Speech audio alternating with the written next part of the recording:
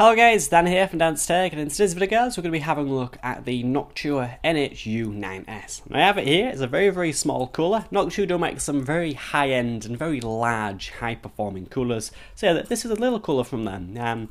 Very small fan. In terms of height, very small again, a lot smaller than say even the Hyper 212 Evo. It does feature 5 copper heat pipes, all of which have been nickel plated to kind of give it a kind of better look. Copper is orange and yeah, doesn't look too good as it copper. But yeah, without further ado, we're going to get into this review. If you guys have ever built say Mini-ITX PCs or say home theater PCs, it's very hard to find a high performing kind of low profile cooler. Even though this isn't the smallest thing in the world, it will fit in many Mini-ITX PCs and therefore will be, well, a perfect candidate. As with many of Noctua's products, they have been very quiet, and I think even though this fan is small, I'm thinking it's going to be pretty damn quiet. Yes, there we are. Anyhow, let's kind of jump into review, and yeah, let's check out the NH-U9S from Noctua. To get started, as always, inside the box, on top you find a thin box containing all the needed mounting hardware for both AMD and Intel platforms. Noctua's Secufirm 2 mounting hardware features very solid metal pieces. This makes installing their coolers a breeze, as well as securing their coolers down on the motherboard incredibly well. Inside the box also we found a syringe of Noctua's own thermal compound, the NCH1, a 4-pin low noise adapter, a metal Noctua case badge, 2 metal clips for an additional fan, and a solid long metal screwdriver. In addition to all these accessories, you do also get the NH-U9S aluminium cooler inside the main box, with a single NF-A9 92mm fan already attached to the unit. Noctua have also sent me a retail version of this fan to see how much extra performance we can squeeze out of the cooler in a dual fan setup. The cooler is packaged exceptionally well, adding a sense of quality to the entire package. Onto the cooler itself, the cooler's design is a short but wide single tower cooler. The total dimensions of the unit with the fan attached are 125mm in height, with the width and depth both being 95mm. The total weight of the cooler with one fan attached is a relatively light 618 grams.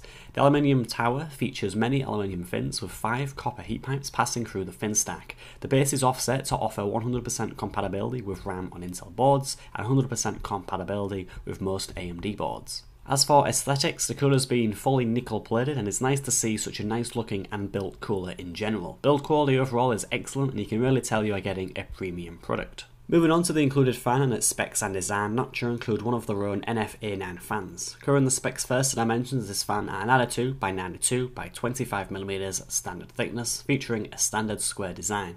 This really is a premium fan, and Noctua would also sell these separately. Like many of their fans, it incorporates the brown anti-vibration rubber pads, flow acceleration channels on the blades, and a stepped air inlet design for better airflow. The fan is rated to run at a maximum of 2000 RPM and can be slowed to 1550 RPM with the low noise adapter attached. The minimum rotation speed is rated at 400 RPM. As for acoustics, it's rated at 22.8 or 16.3 decibels maximum with the low noise adapter attached. Moving on to the installation of the NH-U9S, overall it is a pleasant one, mainly due to the fact you get a solid metal backplate and a custom screwdriver needed for installation. The installation of course starts with removing your old stock cooler and placing the included backplate under your board through the CPU socket holes. Once you've done this, you'll want to place the plastic spacers onto the bolts of the backplate, then add the mounting bars after deciding which orientation you want the cooler. After you've done this, you can then fix the 2 mounting bars to the board with the 4 metal thumb screws with the included screwdriver once loosely screwed them on by hand. Next, you'll want to add a small amount of thermal paste to the CPU. The last step for installation is to grab the included screwdriver and to screw down the 2 large screws that are fixed to the cooler onto the mounting apparatus you've just set up on your motherboard. Be sure to screw down the screws evenly and not to screw them down really tight. There's no need to break a sweat installing a CPU cooler.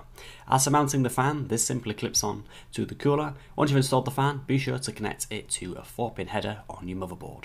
Finally, onto the performance. As this cooler isn't very large, I first tested the cooler with all 4 cores on the i7-4790K locked at 4GHz with the automatic voltage set. The cooler scored a low 59 degrees, really slapping the Intel stock coolers, which wasn't really expected. So we decided to test it at the good old 4.4GHz with the automatic voltage set, just like we do with all the other high performance coolers.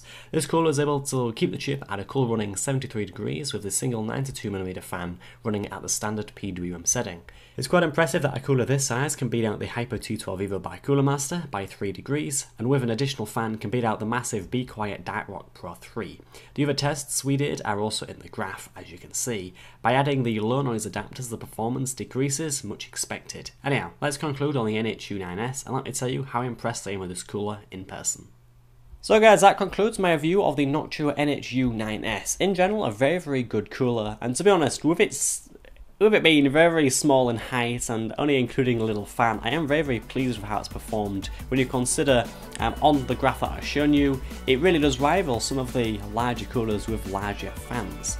In general, when you do add the second fan to this cooler, you do get more performance. That might not be shown in the actual temperatures, but is shown in terms of the noise levels. Now, I don't do sound tests when I review coolers, you kind of got to take my word for it, but when you do install the second fan on here, it does make it a little bit quieter, which if you're after that, I would recommend grabbing a second fan.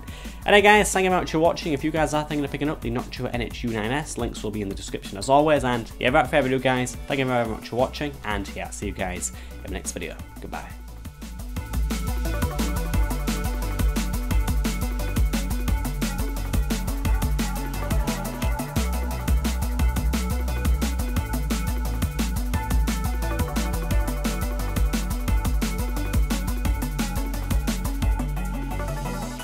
Fix the 2 mounting bars to the board with the 4 metal thumb screws with the included foo scraver. Yeah, fucking included foo scraver, yes. Metal thumb screws with the included foo scraver, yes. Do the tests we did are also in the graph, as you can see, by adding the no noise adapters.